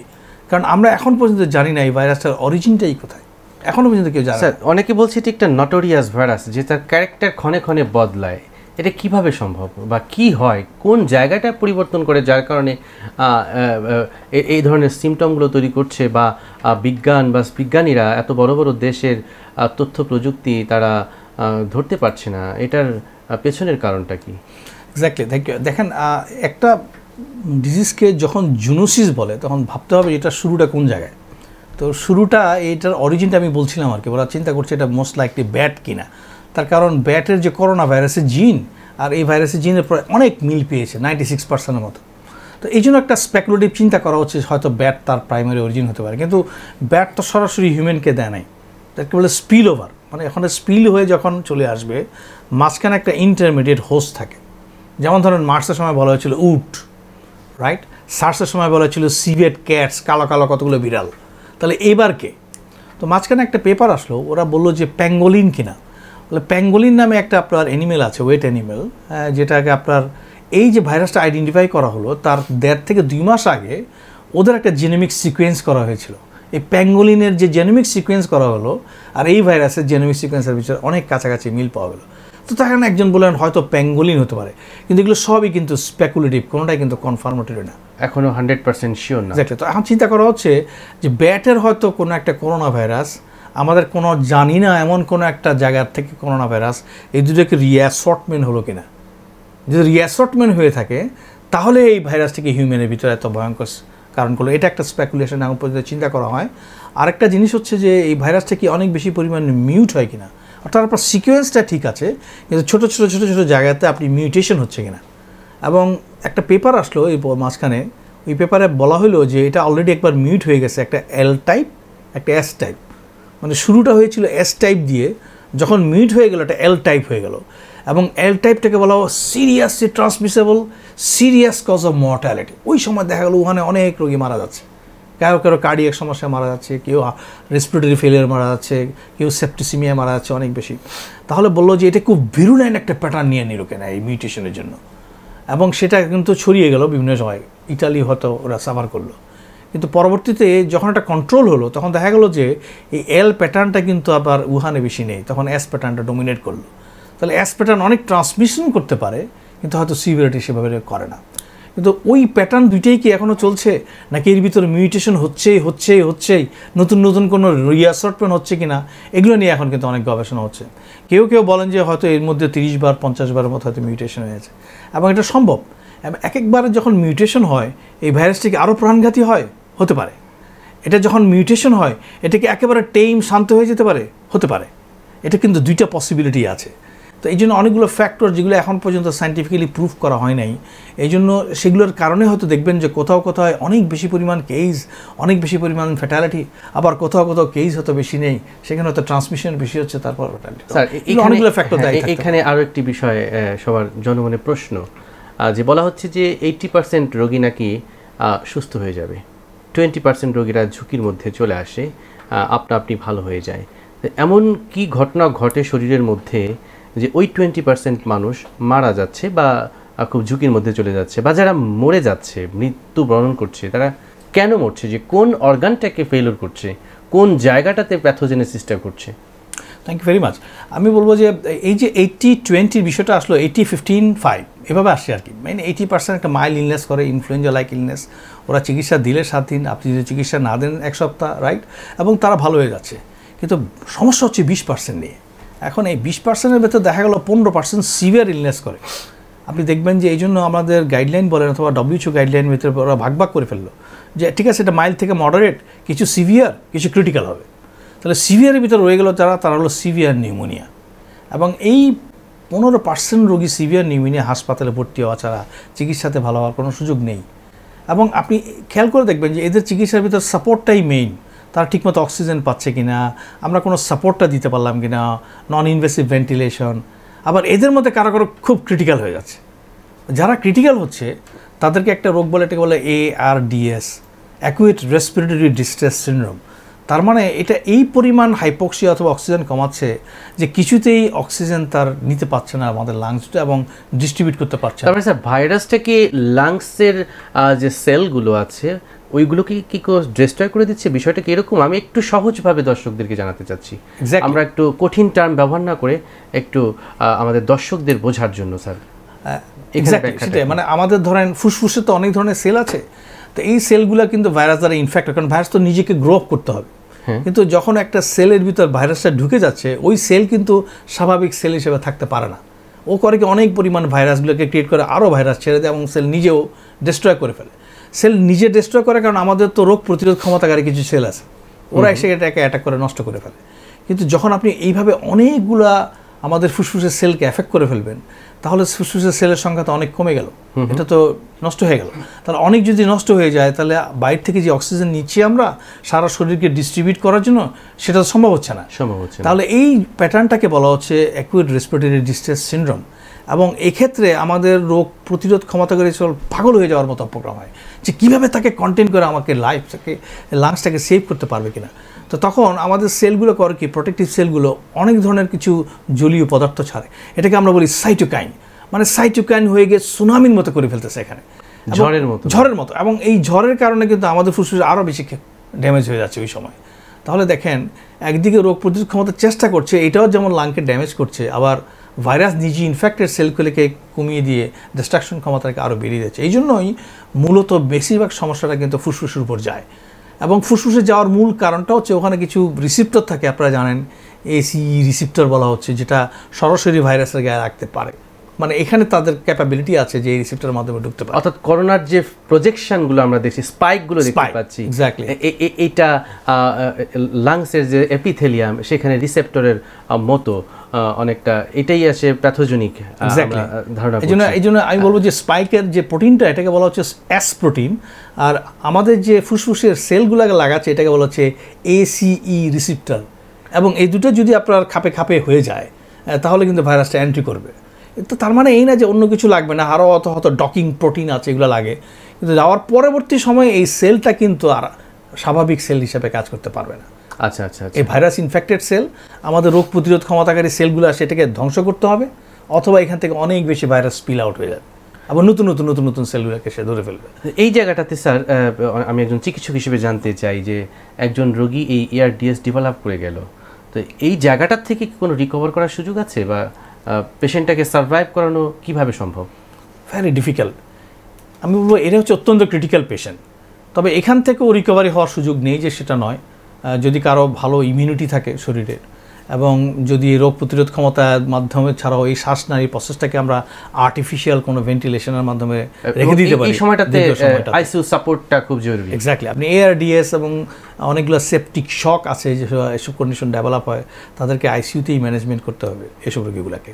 এবং তাদের ক্ষেত্রে যদি ইয়াঙ্গার হয়, যদি অনেক বেশি কোমরবিডিটি না থেকে থাকে, তাহলে কিছু কিছু পেশেন্ট কিন্তু ওখান থেকে রিকভারি হয়ে আসছে। স্যার এই জায়গাটাতে আমরা যতটুকু জানি যে এই ভাইরাসটির ইনকিউবেশন পিরিয়ড 14 ডেজ।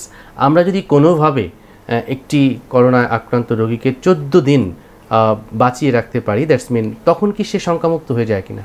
না না, আমার মনে হয় এই কনসেপ্টটা আসলে ক্লিয়ারলি হতে হবে। ইনকিউবেশন পিরিয়ডের সঙ্গে এটার কোনো সম্পর্ক নেই। ইনকিউবেশন পিরিয়ডটা হচ্ছে আমার শরীরে যখন ভাইরাসটা ঢুকলো তার পরবর্তী সময় থেকে শুরু করে তার যখন কোনো লক্ষণ দেখা দিবে, এই পিরিয়ডটা হচ্ছে আসলে ইনকিউবেশন পিরিয়ড। আচ্ছা আচ্ছা, তার মানে এই সময়টাতে আসলে রোগীটার কোনো সিমটম থাকে না, অথবা প্রি সিমটমাটিক থাকে। একজন দর্শক যুক্ত হতে চায়। হ্যাঁ প্লিজ। আপনার দর্শক কে আছেন আমাদের সাথে? আপনার পরিচয় দিয়ে প্রশ্নটি করুন। হ্যালো, জি শুনতে পাচ্ছি। নুরুল ইসলাম বলছিলাম, সালথা থেকে ফরিদপুরের। ধন্যবাদ। আমরা চেয়ারম্যান ইউনিয়ন পরিষদ সালতা ফরিদপুর, আপনাকে অনেক অনেক স্বাগত আমাদের স্টুডিওতে। আছেন আমাদের বিশেষজ্ঞ চিকিৎসক, আপনার যদি প্রশ্ন থেকে থাকে। বিশেষজ্ঞ চিকিৎসক আমাদের কাছে আমাদের একটা বিষয় হচ্ছে যে ডাক্তার মহোদয়দেরকে আমরা সাধারণত ঈশ্বরের পরে অবস্থান দিয়ে থাকি। তো এই মুহূর্তে দেখা যাচ্ছে শীত পরবর্তী যে মৌসুমটা চলছে বর্তমানে, সাধারণভাবে সর্দি, কাশি, জ্বর এগুলো সাধারণভাবে লেগেই থাকে। কিন্তু দুঃখের বিষয় হলো কোনো ক্লিনিক বা কোনো হসপিটাল আপাতত জ্বর, সর্দি, কাশির চিকিৎসা দিচ্ছেন না। তো এই মুহূর্তে যারা এই সাধারণভাবে জ্বর, সর্দি, কাশি মানেই যেহেতু করোনা না, তো ইনাদের কি করণীয় আছে এই মুহূর্তে? গ্রামের হাতুড়ে ডাক্তার তারাও ভালো করে চিকিৎসা দিতে ভয় পাচ্ছেন। তো আমরা এই মুহূর্তে কি করতে পারি, এই বিষয়টা জানতে চাচ্ছিলাম। স্যার অত্যন্ত গুরুত্বপূর্ণ একটি প্রশ্ন করেছেন। হ্যাঁ ধন্যবাদ। আমি বলবো যে এই সময়টাতে যাদের ফ্লু হচ্ছে আর কি, সর্দি, কাশি এবং একই সঙ্গে কোভিডে যারা ভুগছেন, তাদের ক্ষেত্রে শুধুমাত্র লক্ষণ বুঝে একটা থেকে একটা আলাদা করা খুবই ডিফিকাল্ট। তো এইসব রোগীগুলোদেরকে তাহলে কি করতে হবে? প্রশ্ন হচ্ছে সর্দি, কাশি কি এমন পরিমাণ অবস্থায় চলে গেল কিনা যে তাকে হাসপাতালে নিয়ে যেতে হবে কিনা।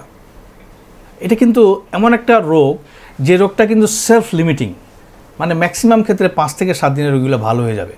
তাহলে আমরা যদি হাসপাতালে চলে যাই এবং এখানে যদি কোনো কোভিড রোগী থেকে থাকে, তাহলে তো আপনি মিক্স করে ফেললাম। একটা ইনফ্লুয়েঞ্জা রোগী যার কোনো কোভিড ছিল না, সে আরেকটা রোগীর পাশাপাশি গিয়ে নিজে নিয়ে আসলো উল্টো কোভিড। খেয়াল করে দেখছেন? এবং আমি আপনি প্রথমেই বলেছি, দেখেন যাদের একটা ঠান্ডা, সর্দি, কাশি ইনফ্লুয়েঞ্জার মতো ছিল, তারা যদি কোনো কোভিড নিয়ে চলে আসে তাদের কিন্তু সিভিয়ার হয়ে যেতে পারে। সেই জন্য আমি মনে করি যে এইসব রোগীগুলোকে সবচেয়ে ভালো হবে যদি আমরা কোনো টেলিফোন অথবা মেডিসিন সার্ভিসের মাধ্যমে চিকিৎসা দিতে পারি কিনা, তাহলে সবচেয়ে ভালো হবে। কারণ কোন রোগীটা আসলে হাসপাতালে আসা হচ্ছে, যে রোগীটার শ্বাসকষ্ট হচ্ছে, যে রোগীটার এই প্রবলেমটা হচ্ছে। এই জন্য সমস্ত সর্দি কাশির রোগীগুলো যদি এখন এসে যায়, অনেক বেশি সমস্যা হবে যে আমরা রোগীটাকে আরও বেশি ছড়ায় দিতে সহযোগিতা করবো। অর্থাৎ এখানে হিতে বিপরীত হওয়ার সম্ভাবনা অনেক বেশি থাকে। আমি বরঞ্চ বলবো যে আপনি আপনার ডাক্তারকে ফোন করতে পারেন। টেলিফোন সার্ভিস ছাড়া টেলিমেডিসিন হলে আরও অনেক ভালো ভিডিও কনফারেন্সিং করা যায় কিনা, যদিও এটা সব টেলিফোনে সম্ভব হবে কিনা আমি জানি না, কিন্তু টেলিফোন সার্ভিসে হলেও আপনি একজন ডাক্তারের সুপরামর্শটা পেতে পারেন, যে উনি একটা বলতে পারে যে আপনার যে সিমটমগুলো আছে এই সময় আপনি কী ওষুধটা নিতে পারেন, কি করতে পারেন। এই পরামর্শটা নিয়ে বাসায় থেকে গেলে সবচেয়ে ভালো হবে। আর বর্তমানে বাংলাদেশ সরকার কিন্তু দেখেন একটা ছুটি ঘোষণা করেছে, এবং ছুটিটা এবং সরকারের প্রত্যেকটি নির্দেশ আমাদের পালন করা উচিত। এবং ওরা বলছে আপনি কিন্তু ফিজিক্যাল ডিস্ট্যান্সিংয়ে থাকবেন। তাহলে আপনি যদি এইসব সমস্যার জন্য অনেক বেশি হাসপাতালে এসে ভিড় করে ফেলেন, আমরা কিন্তু সেই নির্দেশটাও মানছি না। তাহলে আমাদের মেইন যে গোল ছিল পার্শিয়াল লকডাউন বলেন অথবা হলিডে বলেন, এটাও কিন্তু নষ্ট হয়ে যাবে।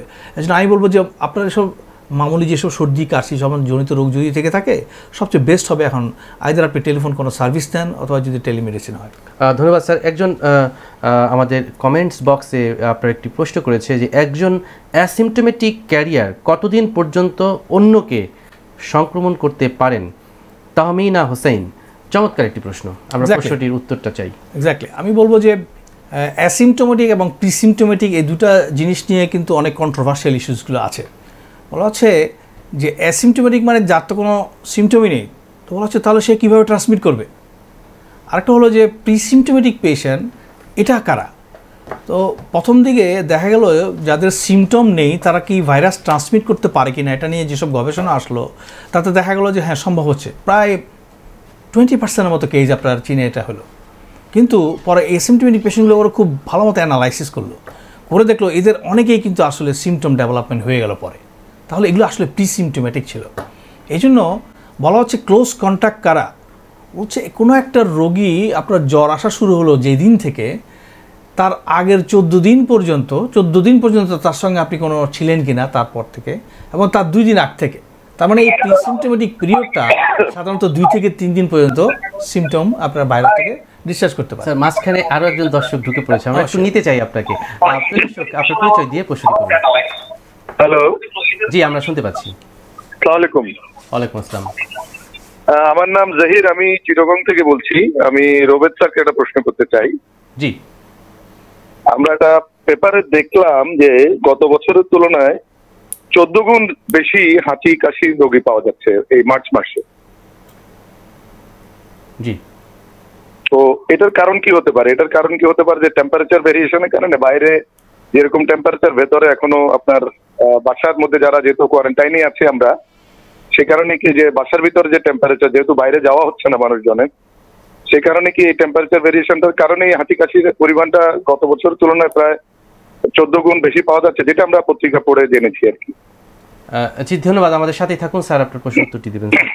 ধন্যবাদ জহির আপনার প্রশ্নের জন্য। আমি বলবো দুটা ফ্যাক্টর এখানে ইম্পর্টেন্ট। একটা ফ্যাক্টর হচ্ছে আমাদের সিজনাল ফ্লুর সিজন কখন বাংলাদেশে। আপনি খেয়াল করে দেখবেন যে বাংলাদেশ এবং অন্যান্য জায়গার ভিতরে সিজনাল ফ্লু সিজনটা কিন্তু ভিন্ন। যে অন্য দেশে যদি আপনি এটা সেপ্টেম্বর অক্টোবরের পরে শুরু হয়, আমাদের বাংলাদেশের সিজন শুরু হচ্ছে এপ্রিল। কিন্তু এই বছর দেখা গেল যে আমাদের সিজনাল ফ্লু শুরু হয়েছে আরও আগে, প্রায় মার্চের প্রথম থেকে। তাহলে মার্চের প্রথম থেকে যদি সিজনাল ফ্লু হয় তাহলে আমরা অনেক বেশি পরিমাণ হাঁচি সর্দি কাশি রোগী পাবো। দিস ইজ নাম্বার 1, এই জন্য আমাদের মার্চে অনেক বেশি পরিমাণ বেড়েছে। আর দ্বিতীয়টা হচ্ছে যে একই সঙ্গে কিন্তু কোভিড-19 প্যান্ডেমিক মহামারী আকারে ছড়িয়েছে এবং তাদের ক্ষেত্রে একটা বলা আছে যে কমিউনিটিতে যদি ট্রান্সমিশন হয়, অর্থাৎ একজনের থেকে আরেকজনের হয়ে যাচ্ছে, এমন যদি কোনো ক্লাস্টারগুলো এভিডেন্স পেয়ে যায় তাহলে ওইখানটাতে আপনার হাঁচি সর্দি কাশি রোগীর সংখ্যাটা বেড়ে যাবে। এবং সেই জন্যই গত বছরের তুলনায় এবছরে আপনি যে সমীক্ষাটা দিয়েছেন ডক্টর জহির সাহেব, এটা অ্যাবসলিউটলি কারেক্ট। এবং এই জন্য কিন্তু আমরা অনেক রোগী দেখছি যারা এই ধরনের সাফার হচ্ছে। তাহলে এমন হতে পারে যে আমাদের সিজনটা বেড়ে গেল কিনা এবং আমাদের সিজনটা এক্সটেন্ড করে যেতে পারে দীর্ঘ সময়, প্রায় একেবারে জুন থেকে জুলাই পর্যন্ত, এবং একই সঙ্গে কোভিডগুলো আছে কিনা। এই জন্যই আমি বলার চেষ্টা করছি এই কথাটা, এই জন্য যে যেসব রোগীগুলোর সর্দি হাঁচি কাশি থাকবে তারা শুধু যে সর্দি হাঁচি কাশি কোভিড নয় এমন আপনি বলতে পারছেন না। এমনও কেস আপনার চীনে পাওয়া গেছে যাদের ভিতর দুটোই ছিল, অর্থাৎ ইনফ্লুয়েঞ্জা এবং কোভিড একসঙ্গে। সুতরাং এই প্যান্ডেমিক সময়টাতে যখনই এরকম কেস অনেক বেশি পরিমাণ বেড়ে যাবে, এই ধরনের রোগীগুলোকে আমাদের সাবধানতা নির্ধারণ করতে হবে এবং ধরে নিতে হবে এদের ম্যাক্সিমামই কোভিড কিনা। স্যার আমরা কিন্তু আসলে আমাদের সময় ছিল 30 মিনিট, এটি অলরেডি 1 ঘন্টার কাছাকাছি। তো আমাদের পরবর্তী আরেকটি প্রোগ্রাম আছে, আমরা খুব সংক্ষিপ্তভাবে ন্যাশনাল গাইডলাইনটা একটু জানতে চাই, যে চিকিৎসাটা একটু এখন আসতে চাই। আচ্ছা, ধন্যবাদ। চিকিৎসার কথা আমি বলবো, চিকিৎসা পদ্ধতি আসলে দুটো, একটাকে বলা হচ্ছে নন ফার্মাকোলজিক্যাল ইন্টারভেনশন, একটা হচ্ছে ফার্মাকোলজিক্যাল। নন ফার্মাকোলজিক্যাল ইন্টারভেনশন কাজ করে কি না এটা একেবারে সরাসরি প্রমাণ আছে, ভালো কাজ করে, এক্সেলেন্ট কাজ করে। এবং WHO বলে দিয়েছে যে আমাদের মতো কান্ট্রিতে সবচেয়ে গুরুত্বপূর্ণ হচ্ছে নন ফার্মাকোলজিক্যাল ইন্টারভেনশন, মানে আপনি ওষুধবিহীনভাবে কীভাবে ইন্টারভিন করে এই রোগটাকে আপনি কন্ট্রোল করতে পারবেন। এবং সেটার একটা পদক্ষেপ হচ্ছে লকডাউন বলছেন এখন, আমি বলবো এটা লকডাউন না, বাংলাদেশ এটাকে শাটডাউন বলতে পারেন। তার কারণ আপনি লকডাউন ভিন্ন জিনিস, আপনার ঘরের এয়ার কন্ডিশনও চলবে না, আপনার ঘরের লিফট চলবে না, সো ক্রিটিক্যাল, সো ক্রুয়েল, বুঝছেন না। সো এই ধরনের কন্ডিশন তো আমাদের বাংলাদেশের সরকার করতে পারে না, কারণ এখানে অনেক খেটে খাওয়া মানুষ আছে, তাদেরকে তো কিছু না স্পেস দিতে হবে, এত ক্রুয়েলিটি করতে পারি না। এই জন্য আমি বলবো যে এটা কাইন্ড অফ শাটডাউন। এই শাটডাউনের মধ্যে আপনি আর কি করতে পারেন, যে শাটডাউন একটা পদ্ধতি যার মাধ্যমে আপনি ফিজিক্যাল ডিস্ট্যান্সিং করলেন, ফিজিক্যাল ডিস্ট্যান্সিং করে যদি রয়ে থাকতে পারেন, 14 দিন পার করলেন, ভাইরাসের জায়গায় শেষ হয়ে গেল। কিন্তু ভাইরাস শেষ হয়ে যাবে না, আপনি ট্রান্সমিশনটাকে অনেক বেশি প্রিভেন্ট করলেন, স্প্রেডটাকে আপনি কমায় ফেললেন, ঠিক আছে, কিন্তু ভাইরাসকে তো আপনি মারতে পারলেন না। তাহলে সে ভাইরাস কি করবে, সে ভাইরাস থেকে যেতে পারে, এবং আপনারা যদি আবার সুযোগ দেন, অর্থাৎ শাটডাউন তুলে ফেললেন, আবার সে ট্রান্সমিট করতে পারে। তাহলে এখন কি করতে হবে, এখন দেখতে হবে যে এই রোগীটা যে স্প্রেড করলো কাদেরকে সিমটম করলো, এই যে জহির সাহেব বললেন যে সর্দি কাশি হচ্ছে, এদেরকে আমাদেরকে ধরে ধরে টেস্ট এবং টেস্টের নিয়ে আসতে হবে। অর্থাৎ আমরা টেস্টের পরিমাণ যদি এখানে বাড়িয়ে দিতে পারি তাহলে আমরা বুঝে ফেলতে পারবো যে এখানে কাকে ট্র্যাক করতে হবে। আপনি যদি কাউকে ট্র্যাক করতে পারেন তাহলে তো আপনি কাকে ট্রেস করতে পারবেন, যদি আপনি কাউকে ট্রেস করে ফেলতে পারেন তাকে আপনি আইসোলেট করে ফেলতে পারবেন। আপনি যদি তাকে এক্স্যাক্টলি আপনি যদি আইসোলেট করে ফেলতে পারেন, তার কন্ট্রাক্টরকে নিয়ে আপনি কোয়ারেন্টাইন করে ফেলতে পারেন। This is the non pharmacological intervention. তার মানে আপনি দেখেন যে আপনি যখনই নন ফার্মাকোলজিক্যাল ইন্টারভেনশনগুলো বিভিন্ন ধাপে ধাপে করবেন, এটাকে বলে ড্রাকোনিয়ান অ্যাপ্রোচ, এই সবগুলোকে যখন আপনি কম্পাইল করবেন তখন হয়তো আপনি ভাইরাসটাকে আমাদের দেশ বলেন অথবা নির্মূল করার একটা সম্ভাবনা থাকবে। এটা হচ্ছে একটা অংশ, ওটাতে গেলাম না যেহেতু আপনাদের সময় কম। বাকিটা হচ্ছে ফার্মাকোলজিক্যাল, ওষুধপত্র আর কি। তো আমি বলবো যে আমি অত্যন্ত আনন্দের সঙ্গে আপনাদেরকে দেখাতে চাই আর কি যে আমরা 30শে মার্চ এই national guideline on clinical management of corona virus disease 2019 COVID-19 publish করা হয়েছে, এবং এটাতে আমি বলবো যে বাংলাদেশ সরকারের সিডিসি ডিজিএইচএস এটা পাবলিশ করেছেন, ওনাদেরকে ধন্যবাদ দিতে চাই। এবং আমাদের বিশেষ কৃতজ্ঞতা, কারণ আমাদের ফিজিশিয়ানদের হাতে কিছুই ছিল না বলতে গেলে। একটা ন্যাশনাল গাইডলাইন হচ্ছে একটা রক্ষা কবচ, এই রক্ষা কবচের মাধ্যমে এই গাইডেন্স পেয়ে আমাদের ফিজিশিয়ানরা এখন আমি বলবো যে এইসব রোগীগুলোর ক্ষেত্রে একটা ডিরেকশন পাবেন, সঠিকভাবে চিকিৎসা দেওয়ার জন্য চেষ্টা করতে পারবেন। এবং এটার জন্য কাজ করার জন্য যারা যারা সহযোগিতা করেছেন তাদেরকেও বিশেষ ধন্যবাদ দিতে হবে।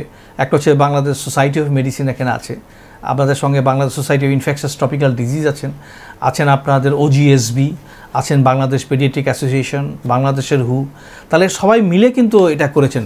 এবং আমি বলবো সবাই মিলেই এখন সব কিছু করতে হবে। আপনি খেয়াল করে দেখবেন, ফার্মাকোলজিক্যাল হোক নন ফার্মাকোলজিক্যাল যে ম্যানেজমেন্টই হোক, ডব্লিউএইচওর কথা হচ্ছে একটাই, যদি আপনি কন্টেইন করতে চান কোনো একটা দেশে, এটা whole nation whole society approach হতে হবে। এটা আমি সরকার বেসরকার বিরোধী স্ববিরোধী এগুলো কোনো ফ্যাক্টর এখানে নয়, it's a whole nation whole society approach. এবং যদি করতে না পারেন, কমিউনিটিকে যদি আমরা এঙ্গেজ করে নন ফার্মাকোলজি করতে না পারি, this is impossible to delete the Covid, এটা একদম টোটালি ইম্পসিবল। সুতরাং শুধু ফার্মাকোলজিক্যালটা দিয়ে আপনি আসলে ম্যানেজ শেষ করতে পারবেন না। কিন্তু তার মধ্যে চিকিৎসার মধ্যে যদি আমরা একটু জানতে চাই ড্রাগের বিষয়গুলো, ওষুধ কি কি? আচ্ছা, একটা এই প্রশ্নটি থাকবে আসলে বেসিক্যালি আমাদের চিকিৎসকদের জন্যই, যাতে আপনার এই আলোচনা থেকে চিকিৎসকরা একটি গাইডলাইন পেয়ে থাকে। আর নিশ্চয়ই সাধারণ দর্শকরা যে ওষুধের নামগুলো বলা হবে সেটা বাজার থেকে কিনে খাবে, আমরা সেই পরামর্শ দিচ্ছি না এবং সেটাতে আমরা ইনহিবিট করতে চাই। এটা আমাদের চিকিৎসকদের জন্য স্যার একটি গাইডলাইন বলবেন। ধন্যবাদ। আমি বলবো যে আমরা কিন্তু যেসব সিনড্রোমগুলো আছে এই সিনড্রোমগুলোকে ভাগ করতে হবে, যে কিছু কিছু সিনড্রোম আছে ভেরি মাইল্ড ইলনেস করবে, ইনফ্লুয়েঞ্জা লাইক ইলনেস করবে, তাহলে তাদেরকে আমরা বলেছি কিন্তু যে টেলিফোন অথবা আপনি একটা টেলিমেডিসিন সার্ভিস দেন। আপনি বলবেন যে তার জ্বর আসছে কি না, যদি জ্বর থেকে থাকে তাহলে প্যারাসিটামল খাবে, যদি বাচ্চা থেকে থাকে তাহলে আপনার একটা পার্টিকুলার ডোসেজ আছে প্যারাসিটামল, সেটাই নেবে। অ্যাডাল্টের জন্য একটা ট্যাবলেট করে দিনে 3 বার 4 বারও নিতে পারবে। এই রোগীগুলোর কারো কারো অনেক সর্দি গলা ব্যথা থাকে, কনজেশন থাকে ন্যাসাল, তারা তো একটা আপনি বলতে পারেন একটা অ্যান্টিহিস্টামিন নিতে পারে। মার্কেটে অনেক ধরনের অ্যান্টিহিস্টামিন আছে, আমরা বলেছি যে যেগুলো ঘুম বেশি করায় না এই ধরনের নন সিডেটিভ যেসব অ্যান্টিহিস্টামিন, ফ্যাক্সোফেনাডিন গ্রুপ, এগুলো যেন সে নিতে পারে, কোনো সমস্যা নেই। এবং সে অবজার্ভ করবে, একটু কুসুম গরম পানিতে গার্গল করবে, লিউকওয়ার্ম ওয়াটার বলা হচ্ছে যে গার্গলিংয়ের জন্য, একটা হচ্ছে স্টিম ইনহেলেশন। এবং এগুলোর পিছনে কিন্তু অনেকগুলো সায়েন্টিফিক ব্যাকগ্রাউন্ড আছে, যে কোনো কোনো দেশে কিন্তু লিউকওয়ার্ম ওয়াটারটা দিয়ে সোর থ্রোটে অনেক উপকার পেয়েছে, কোনো কোনো জায়গায় স্টিম ইনহেলেশনে নেজাল কনজেশনে উপকার পেয়েছে। তাহলে এই জিনিসগুলোর মাধ্যমে কিন্তু ম্যাক্সিমাম রোগীগুলো আসলে ভালো, ওই যে 80% বললেন, এরা কিন্তু সবাই এতে নির্মূল হয়ে যাবে। সমস্যা হচ্ছে যদি কারো সিভিয়ার ইলনেস হয়, মানে সিভিয়ার নিউমোনিয়া হয়ে গেল, অথবা যদি তাদের ARDS ক্রিটিক্যাল ইলনেস হয়ে গেল, তখন কি? অথবা তার আগে যাদের নিউমোনিয়া ছিল, এইসব ক্ষেত্রে এমন কোনো ওষুধপত্র কি দেওয়া যাবে কি না যার মাধ্যমে আমরা এটা সিভিয়ারনেস কমাই ফেলতে পারবো কিনা, অথবা রোগীগুলোকে সেভ করতে পারবো কিনা, স্পেসিফিক কোনো কিছু আছে কিনা, অথবা স্পেসিফিক অ্যান্টিভাইরাল না থেকে থাকুক এমন কোনো ড্রাগস আছে কিনা যেগুলো এখানেও কাজ করবে। তো এরকম অনেকগুলো ড্রাগসগুলো নিয়ে বিভিন্ন গবেষণা এবং একই সঙ্গে ইউজ কিন্তু ইতিমধ্যে 3 মাস হয়ে গেছে। তো আমি একটা একটা করে বলি, তাহলে আপনাদের জন্য সুবিধা হবে। অবশ্যই। একটা হচ্ছে যে যেমন দেখবেন ক্লোরোকুইন একটা ড্রাগ আসছে আর কি। তো ক্লোরোকুইনটা আসলে বেসিক্যালি ম্যালেরিয়ার ড্রাগ ছিল, এটা কিছু কিছু রিউমাটোলজিক্যাল ডিজিজে ইউজ করা হতো। এখন বলা হচ্ছে যে কোভিড-19-এও এটা কিন্তু চীনারা অনেক বেশি ইউজ করেছে। করার কারণ হচ্ছে সার্স এবং মার্সের সময় যখন কিছু ইনভিট্রো ল্যাবে এবং অ্যানিমেলে অ্যানালাইসিস করা হয়েছিল এই ড্রাগটার এফেক্ট নিয়ে, দেখা গেল তার অ্যান্টিভাইরাল এফেক্ট আছে। অর্থাৎ এটা অ্যান্টিম্যালেরিয়াল ড্রাগ হলো, এটা কিন্তু ভাইরাসকেও কিল করতে সহযোগিতা করে। তো বলো যে এটা কিভাবে সম্ভব? প্রেস্টন নামে একজন বিজ্ঞানী আছেন ইউকেতে এবং হেনরি, ওনারা দেখিয়েছেন যে ক্লোরোকুইন যখন কাউকে দেখা হচ্ছে, আমাদের ভাইরাসটা যখন কোভিড-19 একটা আপনি যেটা বললেন রেসপিরেটরি ইপিথেলিয়াম সেলের ভিতরে সে ঢুকবে, তখন তাকে একটা গর্তের মতো করতে হয়, এটাকে বলে অ্যান্ডোজোম। তো এই অ্যান্ডোজোমের মধ্যে সে ঢুকবে, এখন এখানে কিন্তু অ্যাসিডিক পিএইচ থাকতে হবে ভাইরাসটা গ্রো করার জন্য। তো আমরা যে ক্লোরোকুইন ড্রাগটা দিচ্ছি, ও করবে কি, এটার ভিতরে পিএইচটাকে সে উঠায় দেবে, এবং ওই পিএইচটা যদি উঠে যায়, এনভায়রনমেন্টটা যদি ক্যাটায়নিক হয়ে যায়, এই ভাইরাস আর গ্রো করতে পারে না। তো এই এফেক্টটা কিন্তু ওরা আপনার ল্যাবরেটরিতে একই সঙ্গে অ্যানিমেলেও পেয়েছে, এবং সার্স এবং মার্সও কিছু ট্রায়াল দেওয়া হয়েছিল। এখানেও এই জন্য চীনেরা কিছু ক্লোরোকুইনে ওরা দেওয়ার চেষ্টা করলেন, কিন্তু কোনো পাবলিশ ডাটা এখন পর্যন্ত ক্লোরোকুইনের জন্য নেই। 30 থেকে 35টা পেশেন্টের পিছনে ওরা ইউজ করলেন, কিন্তু এটাকে তো পাবলিশ করে দেখাতে হবে যে কীভাবে বেনিফিটটা ছিল, নাকি এটা কি কোনো কন্ট্রোল স্টাডির সঙ্গে ছিল কিনা, স্ট্যান্ডার্ড থেরাপির সঙ্গে কম্প্যারিজন করে বললো কিনা, এমন কিন্তু পাবলিশ ডাটা নেই। সেকেন্ড থিং হচ্ছে হাইড্রোক্সিক্লোরোকুইন। ডোনাল্ড ট্রাম্প টুইট করে বললেন যে চলে এসেছে ম্যাজিক ড্রাগ, এখন আমাদের আর চিন্তা নেই, হাইড্রোক্সিক্লোরোকুইন। এবং একটা মাত্র ডিক্লারেশনের জন্য মিলিয়নস অফ হাইড্রোক্সিক্লোরোকুইন মার্কেট থেকে আউট হয়ে গেল, রাইট? তার কারণ হচ্ছে ওনারা হচ্ছেন এমন একজন ব্যক্তিত্ব যারা যদি কোনো একটা ডিক্লারেশন কোনো একটা দেশে দিয়ে দেন, তখনই কিন্তু নাগরিকরা চিন্তা করে এটা আমাদের জন্য একটা অনেক বড় সমাধান। বাংলাদেশের মার্কেটেও ক্লোরোকুইন পাওয়া যাচ্ছে না, হাইড্রোক্সিক্লোরোকুইন, তখনই কিন্তু এটা হলো। তো পরবর্তী সময় কেন হলো, এটার পিছনে একটা ছোট্ট পেপার ছিল আর কি। আপনারা জানবেন যে ফ্রান্সে একটা জায়গা আছে, এটাকে বলে যে মার্শেল। তো মার্শেলে একটা গ্রুপে বিজ্ঞানীরা দেখালেন যে ছোট একটা গ্রুপ 35টা পেশেন্টের মধ্যে যে যাদেরকে হাইড্রোক্সিক্লোরোকুইন দেওয়া হচ্ছে, তাদের 7 দিনের মধ্যে ভাইরাস ক্লিয়ারেন্সটা কুইকলি হয়ে যাচ্ছে, নিচের দিকে চলে যাচ্ছে। আবার এই রোগীগুলোদের কারো ওনারা এজিথ্রোমাইসিন দিলেন, কিন্তু এমন না যে এজিথ্রোমাইসিন সব রোগীগুলোকে দিলেন, কাউকে দিলেন, কাউকে আবার দিলেন না। আবার ওনারা করলেন কি, যে যাদেরকে আপনি একটা স্ট্যান্ডার্ড থেরাপি দিচ্ছেন, তাদেরকে যে কম্প্যারিজন করলেন, নিজেদের হাসপাতালে করলেন না, আরেকটা হাসপাতালের কন্ট্রোলে করলেন। তাহলে ওই রোগীটাকে আসলে মাইল্ড ছিল, ওটা কি সিভিয়ার ছিল, এটা জানা গেল না। তাহলে দেখেন অনেকগুলো ফ্লস কিন্তু এখানে রয়ে গেল। আবার যারা হাইড্রোক্সিক্লোরোকুইন পেল, তাদের মধ্যে দেখা গেল 2 জনের সিভিয়ারিটি হয়ে গেল। কেন ওদের সিভিয়ারিটি হলো, এটা কিন্তু বলা গেল না।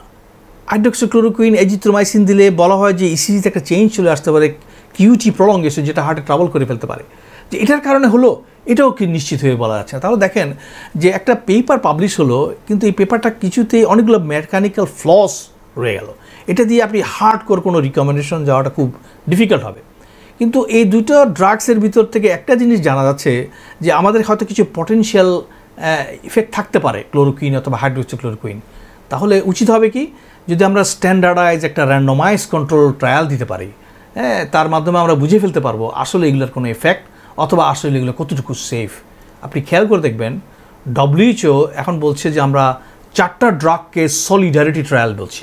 সলিডারিটি মানে পৃথিবীর বিভিন্ন দেশের কান্ট্রিতে একই সঙ্গে একটা স্ট্যান্ডার্ড ট্রায়াল আমরা করব, যেখানে হাজারে হাজারে আমাদের রোগীগুলোকে নিতে পারবো দ্রুত গতিতে, এবং দ্রুত গতিতে আমরা রিকমেন্ডেশন দিতে পারবো। এবং এর মধ্যে একটা ড্রাগ হচ্ছে ক্লোরোকুইন, আর বাকি যে ড্রাগগুলো আছে, একটা ড্রাগ হচ্ছে রেমডেসিভির, একটা হচ্ছে লপিনাভির রতিনাভির কম্বিনেশনস, যেটা HIV ড্রাগ, আরেকটা হচ্ছে আপনার ইন্টারলিউকিন। তাহলে এই যে 4টা ড্রাগগুলো সলিডারিটি ট্রায়াল দিচ্ছে, এখানে যদি কেউ আপনার রেজাল্টসটা চলে আসতে পারে, তখন হয়তো খুব কনভিনসিংলি কেউ বলতে পারবে যে ওষুধগুলোর আসলে কিন্তু অ্যান্টিভাইরাল। বাংলাদেশে কোন গাইডলাইনটা ফলো করা হচ্ছে বাংলাদেশের, যে ন্যাশনাল যে গাইডলাইন? বাংলাদেশে আমরা বলবো যে 30শে মার্চ যেহেতু এটা 4th ভার্সন আসছে, এই গাইডলাইনটাই আমাদেরকে ফলো করতে হবে। এবং এই গাইডলাইনটার একটা একটু যদি স্যার আমরা কনসাইজ করে একটু বলি, যাতে আমাদের চিকিৎসকরা ধরতে পারে স্যার।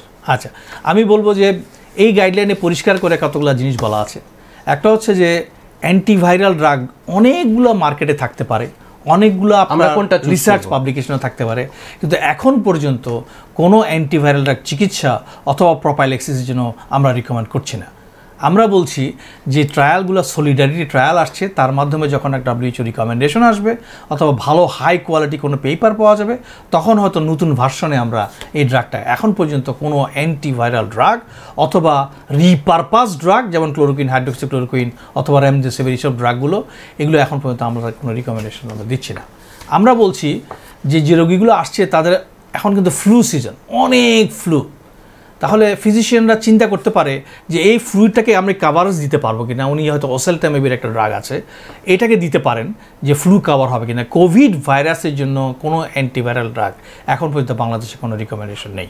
আমাদের ব্যবস্থা খুব সহজ, একটা হচ্ছে সিভিয়ার হোক অথবা ক্রিটিক্যাল হোক, তাদেরকে আমরা এখন পর্যন্ত সাপোর্টিভ চিকিৎসা দিব, যেটা WHO গাইডেন্সে বলা আছে। এই সাপোর্টিভ এজেন্টস মানে কি?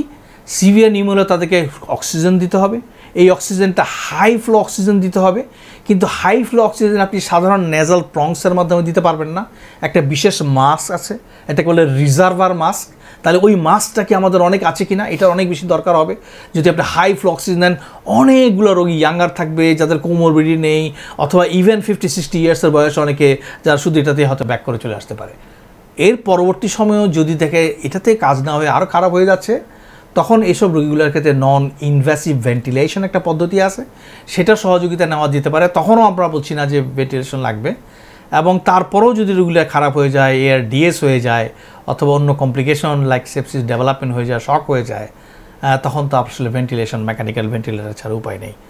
তো এই জায়গাটাতে আমাদের তো আসলে ড্রাগের ক্ষেত্রে স্যার অ্যান্টি ম্যালেরিয়াল ড্রাগগুলোকে আপনারা সাজেস্ট করছেন না এই গাইডলাইনে, অর্থাৎ কোন ধরনের হাইড্রোক্সিক্লোরোকুইনিন বা ওসেলটামাভিরের কথা স্যার বললেন, এটা স্যার এটা সম্পর্কে একটু বলেন। এই ড্রাগটি আমরা বলবো যে আমাদের ফিজিশিয়ানরা যারা আছেন তারা কিন্তু এখনই অনেক টেস্ট আমরা করছি না। তাহলে অনেক টেস্ট করতে না পারলে আপনি কিভাবে বুঝবেন এটা কি সাধারণ ফ্লু নাকি কোভিড? বুঝতে পারবেন না। এমনও হতে পারে, দুইটা কম্বিনেশন হতে পারে। কিন্তু আপনি যাদের ফ্লু হচ্ছে এবং কোভিড কম্বিনেশন হচ্ছে তারা খারাপ হয়ে যাচ্ছে। স্যার এই যে সেফ সাইডে থাকার জন্য, এক্স্যাক্টলি এই জন্য আমরা ব্ল্যাঙ্কেটে থাকার জন্য আমরা ওসেলটামাইভির, যেটা কোভিডে কোনো কাজ করবে না কিন্তু ফ্লুতে অনেক ভালো কাজ করতে পারে। This is one. আরেকটা বলবো আমি, আমাদের সবচেয়ে বেশি গুরুত্ব হচ্ছে এখন আমাদের ইমিউনিটিকে বেরিয়ে দেওয়া। ইমিউনিটি যদি আপনার বেড়ে যায় তাহলে এই ভাইরাসটাকে আপনি হয়তো ট্যাকেল করতে পারবেন আপনার যদি ইমিউনিটি ভালো। সেজন্য আপনি ভিটামিন সি নেন, এটা আমরা বলেছি ইউ ক্যান কনসিডার, যে কোনো ফিজিশিয়ান দিতে পারবেন। জিঙ্কের কথা বলা আছে, দেখবেন জিঙ্কটাকে বলা আছে যে অনেকভাবে কাজ করে, কারণ জিঙ্ক আয়নোফোরগুলো ক্রিয়েট হয় এবং জিঙ্কগুলো যখন সেলের ভিতরে যায় তখন আমাদের এই যে ভাইরাস রেপ্লিকেশন করবে এটাকে বন্ধ করে দিতে পারে। আচ্ছা আচ্ছা, তাহলে এটার অনেক ভূমিকা আছে এবং ইমিউনিটিকে অনেক বেশি পরিমাণে বাড়ায়। আমি বলবো যে আপনারা পরামর্শ দিবেন এডিকুয়েট স্লিপ নেওয়ার জন্য, ঘুম, বিশেষ করে রাত্রে ঘুম। যারা 8 থেকে 9 ঘন্টা রাত্রিবেলাটা ঘুমাচ্ছে তাদের ক্ষেত্রে দেখা যায় যে আমাদের যে রোগ প্রতিরোধ ক্ষমতাকারী সেলগুলো আছে এদের অ্যাক্টিভিটি অনেক পরিমাণ বেড়ে যায়। এই যে আমরা সাইটোকাইনের মাধ্যমে রোগটাকে ট্যাকেল করে ফেলতে পারবো, এটার মাত্রাটা অনেক বেশি বেড়ে যাবে। এই জন্য আমি বলবো যে আপনি পরামর্শ দেন রাত্রে যেন ঠিকমতো ঘুমায়। আরেকটা ড্রাগের কথায় মার্কেটে চলে আসছে অনেক বেশি, এটা হচ্ছে মেলাটোনিন। এই ড্রাগটাও কিন্তু বলা আছে যে স্লিপ সাইকেলটাকে ঠিক করে। এবং ইন্টারেস্টিং হচ্ছে যে মেলাটোনিনের যেসব গবেষণাগুলো দেখা গেছে, এখানে দেখাচ্ছে যে আপনার ভাইরাস ইনফেক্টেড পার্টিকেল যেগুলো আছে, SNP বলে আর কি, এই পার্টিকেলগুলোর পরিমাণটাকে সে কমিয়ে দিতে পারে এবং রিসেপ্টরগুলো সে বন্ধ করে দিতে পারে। এবং তখনই কিন্তু আপনার ইমিউনিটির অনেক বেশি পরিমাণ বুস্ট হয়ে যাবে। এই জন্য ইমিউনিটি বাড়ার জন্য, একই সঙ্গে ভাইরাস রেপ্লিকেশন কমানোর জন্য এই ড্রাগটাও হয়তো আপনারা চিন্তা করতে পারেন।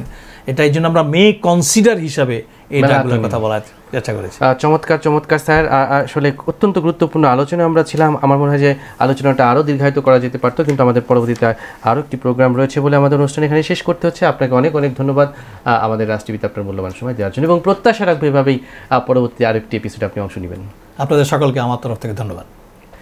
প্রিয় দর্শক, আজকে কিন্তু অত্যন্ত গুরুত্বপূর্ণ বিষয় নিয়ে আলোচনা হলো। আসলে হতাশ হবার কোনো কারণ নেই, একটি ন্যাশনাল গাইডলাইনও চলে এসছে এবং অত্যন্ত আশার বাণী যে আমরা যদি এই ন্যাশনাল গাইডলাইন ফলো করি, আমার মনে হয় যে আতঙ্কের কোনো কারণেই আমরা ঘুরে দাঁড়াতে পারবো এবং আমরা সুস্থ হতে পারবো এবং করোনাকে আমরা প্রতিহত করতে পারবো। ভালো থাকুন, সুস্থ থাকুন, আর বারবার যে কথাটি বলছি, সতর্ক থাকুন।